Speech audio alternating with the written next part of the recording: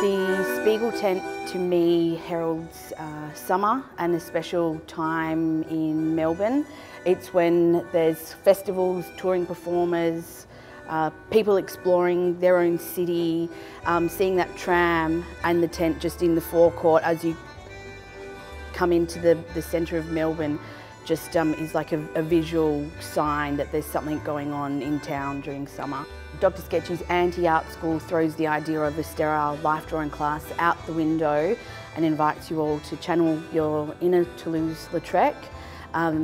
Expect at a Dr. Sketchy session inside the Famous Spiegeltent to be entertained by the stars of the Spiegeltent that we don't often get access to in Melbourne throughout the rest of the year, and reignite your creative spirit. There's an opportunity to get the performer to stay still when they're normally just bouncing around stage doing what they do best, and take a moment to pause and get the opportunity to sketch them and capture their personality on a bit of paper. The other shows that I'm most looking forward to in the Spiegeltent would be definitely the Paris Blues burlesque. Seeing Gypsy Wood is going to be a highlight. The Dirty Brothers and the Dark Party as well.